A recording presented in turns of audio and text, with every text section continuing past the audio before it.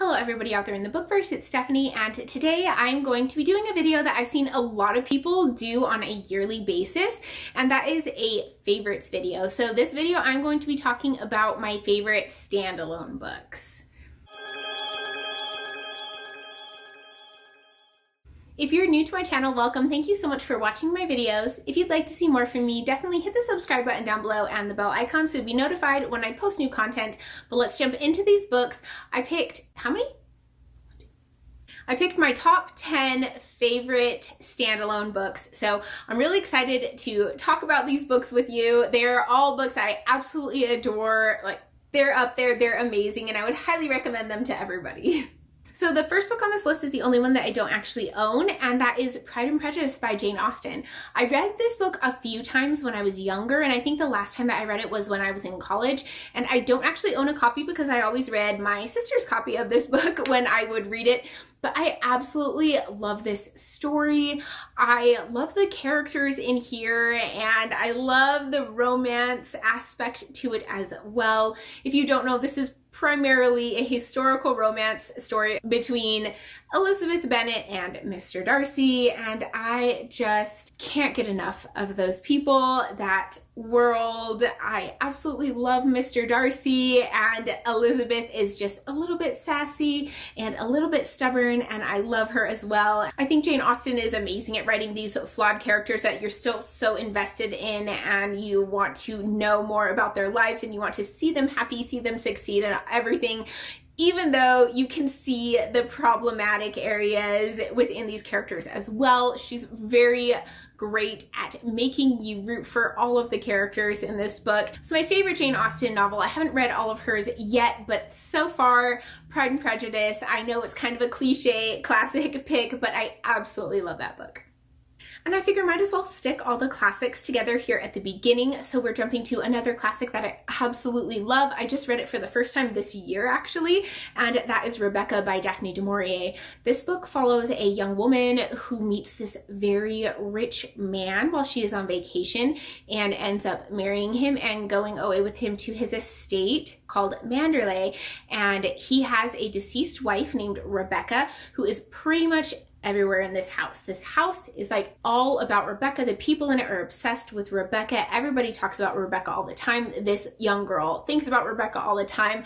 So it's really just gets deep into the mindset of this young woman as she is trying to become a new wife and a mistress of a household, and everything is so focused on his dead wife. I'd say this is a gothic mystery thriller book. There is some twist elements that come into this book.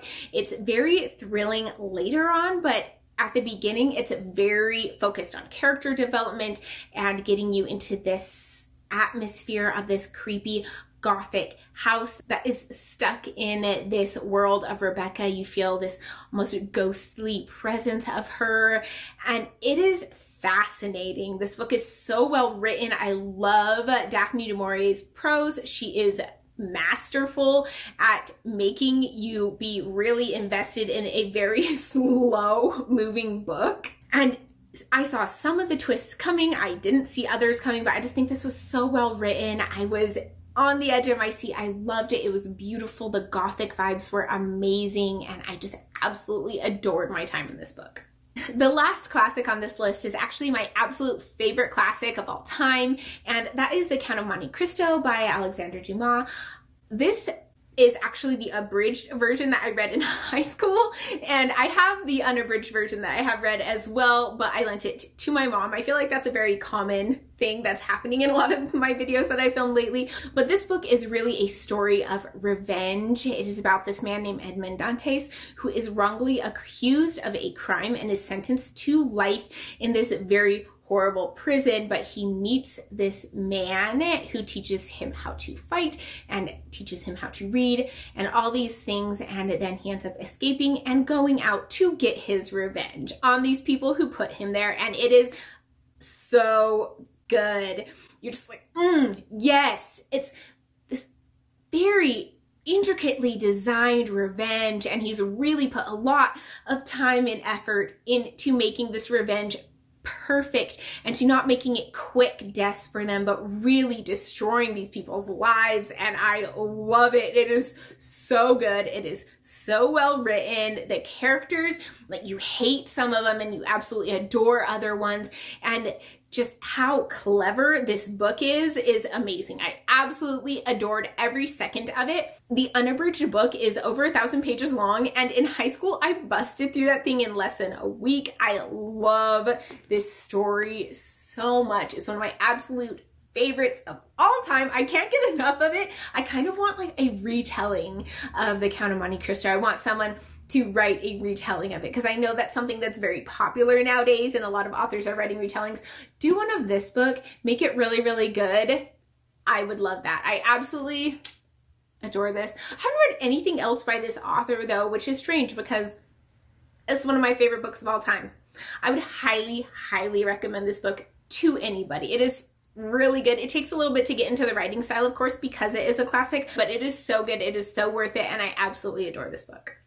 The next book on this list is an adult fantasy book. It's actually an adult urban fantasy book, and that is Neverwhere by Neil Gaiman. I honestly really, really enjoy Neil Gaiman's works. I love so many of them, but I think this is my absolute favorite that he's ever written, and a lot of it is the atmosphere of it. That is something that I absolutely love. I just love feeling the magicalness of these fantasy books. The main character in this book is just such an average Joe guy, and he gets thrown into this kind of brutal magical world and has to survive and also be almost a hero of it, which is amazing. And I think it's so funny, and some of the really realistic portrayals of how terrified he is as he's going through all the things he has to do in order to save the world is hilarious. I love it. I think it's really well done. You're like, yes, I can feel that. I feel for him. And that was something that really drew me into this book as well.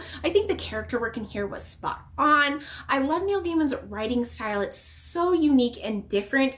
It's beautiful, but in a very different way. It doesn't feel like the purple prose flowing beauty, but it's so different that it weaves you into the story and makes you just feel like you're there, feel the investment in these characters, feel the presence of this magic in this world, and I absolutely adore that about Neil Gaiman's writing style. I also really love some of the twists that happened in here and the different ways that we learned about this world as we were going, and you weren't sure who to trust. It had that feeling of being suspicious of everybody and not knowing who was going to betray you, and that was great. I love that about this book, because the whole time you're like, well, is he the bad guy? Is he bad? Like, is he going to betray us? Is he a spy? Is he working for the other side? I don't know. Like, is she going to kill me? Is she going to stab me in the back? It was so well done because you never knew, and that helped you build the suspense as you were going to the big finale.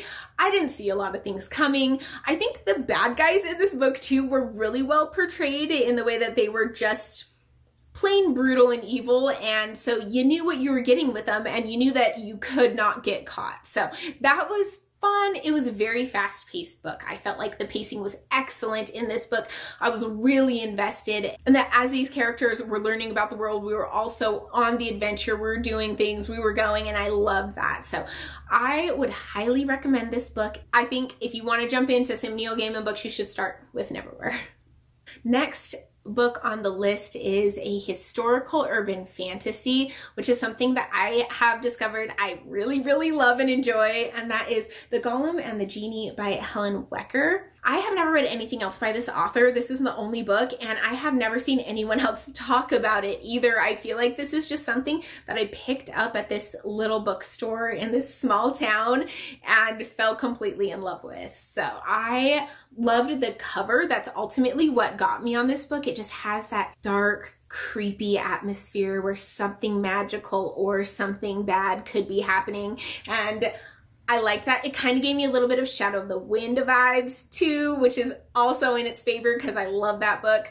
But this follows a golem who's created overseas, brought to America, and then is on her own. And it also follows this genie whose lamp was brought over to America as well. And he is trying to adapt to modern times, and their lives intertwine.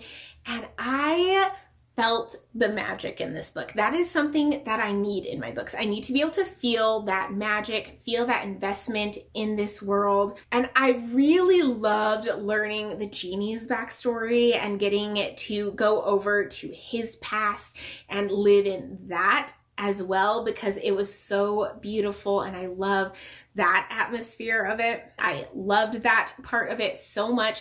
I liked the connections and the twists. It took a lot of development to get to that point, and you couldn't really have seen it coming, even though you're suspecting certain things of characters. When you get the reveal as to how everything came about to where it is, it's so good. It's shocking and very satisfying, and I absolutely loved this book. I think the character development with the Golem and the genie were extremely well done, and I absolutely loved that. And I think the historical, like very early 1900s New York was a great setting for this story, and you could have the magic as well as having this historical setting, and I just think they meshed so well for the story, and it was great. It was spot on. It was well written. It was beautiful. The characters were great. The twists were great. The backstories were amazing. I loved it all. So if you love historical books and you want a little bit of fantasy thrown in, this is one of the best that I personally have found. The next book on this list is by an author that is the only author to make this onto this list twice, and that is The Night Circus by Erin Morgenstern. Erin Morgenstern is just a writer that has such beautiful prose, and I absolutely love her writing style so much. The way she writes makes her books feel magical. It makes the magic just jump out of the page, and you are living in this world, and I love that aspect so much. I feel like I could like smell everything at this circus. I feel that I could see it, I could hear it. Everything came to life so beautifully in this book. It follows these two magicians who are in this competition, and really they are kind of developing this magical circus that only appears at night. And we don't really know the point of this competition. We don't really know the end game of this competition. We're just going along with them as they are thrown into this, and they are forced to compete and develop this magical circus, different attractions, kind of show who has the better magic as they go along making all the different things within the circus. Now, I personally really enjoyed the romance in this book. I know that's a problem for a lot of people. They don't get invested in it, but I loved it. I loved the ambiguity as well, which is rare because I feel like a lot of my favorite books have very hard magic systems and they're very easy to understand the magic, but this magic is just vague and it's beautiful and you don't really know how it works. And I think that that fit this atmosphere so well in this story. It was just perfect, and I did love how Erin Morgenstern executed that. But really, it was mainly the atmosphere and the characters in this book that I loved the most. It was so beautiful, and the characters were very gripping for me. I felt like I was in their lives, I was invested in what was happening, and I really wanted them to succeed. I know that in a lot of books I don't care quite as much, but I still love the story. But in this one, I loved the characters, and I think the way that their worlds were woven together was absolutely beautiful. So I absolutely love this book. It is so good. It is, oh, it's amazing. It's just, if you want a beautiful read that you can get lost in, jump into The Night Circus. It's one of my favorites of all time. And another of my favorites by Erin Morgenstern, no surprise, is The Starless Sea. Again, the writing is gorgeous. It pulls you into this magical world and you feel like you just get lost in it. And I love that about Erin Morgenstern's writing style. It's amazing. This book pretty much follows this young man who, when he was a child, found a door, decided not to go through it, but then later in life finds a book that tells about his experience finding this door and not going through it. And that leads him on an adventure to find these mysterious people, this mysterious society, and this mysterious starless sea area. It has a lot to do with books and stories. The telling of stories has very entertaining cats that I absolutely love, and there are great characters in here that you just don't know they are as complex as they are, and then the development comes and it's mind-blowing and I absolutely love it. This book also has a fairly soft magic system where things are fluid and the magic kind of does what it wants, and I loved it because I felt like it was so beautiful and it matched the story so well. and I was just lost in it. I was lost in the story. I love books about books. I love books about libraries. I'm a nerd. I love reading, so I love that in books as well. And I really enjoyed the main character because he was just kind of this nerd, but he was also fun to follow and he was entertaining. So this book is gorgeous. It's beautiful. It's a little bit longer, so if you want to try out Erin Morgenstern, I would recommend starting with The Night Circus.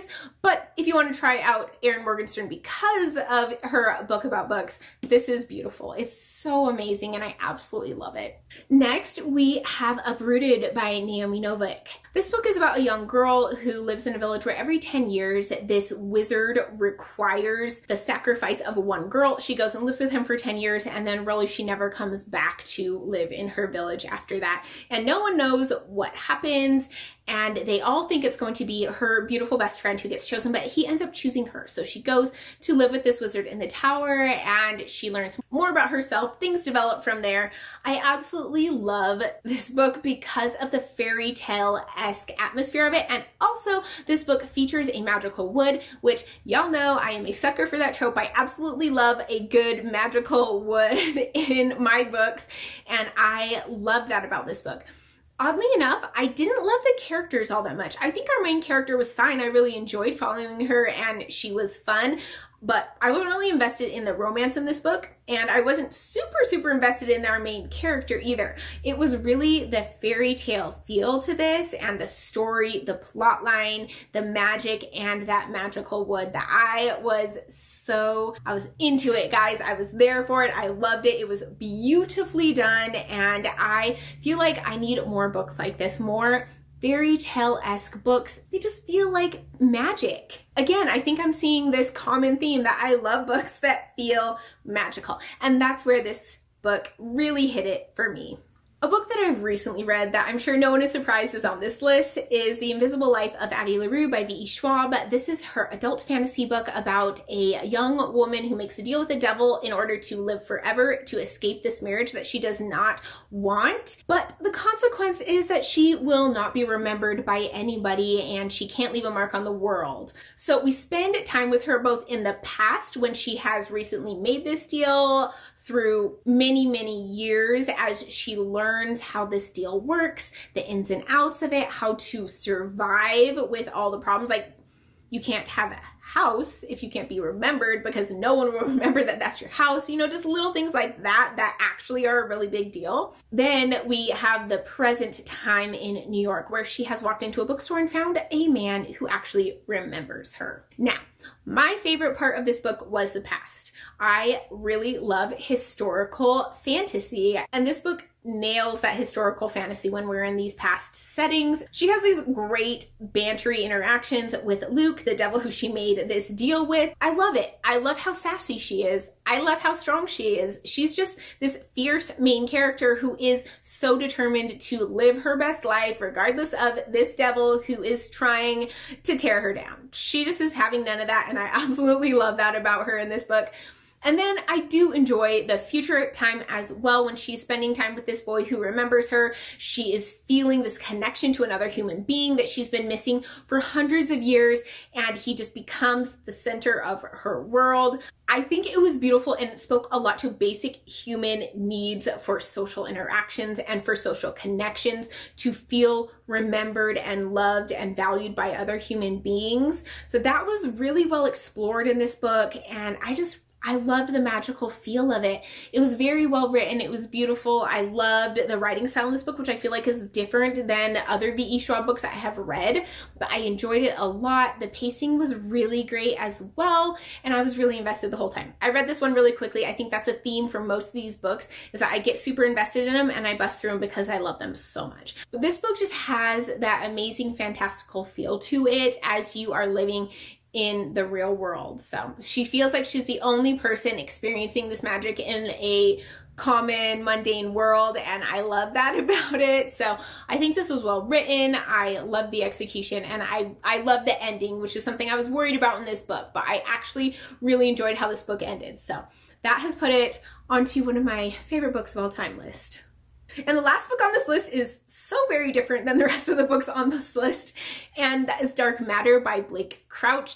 This is a psychological thriller. It has sci-fi elements to it, and it was just really intriguing.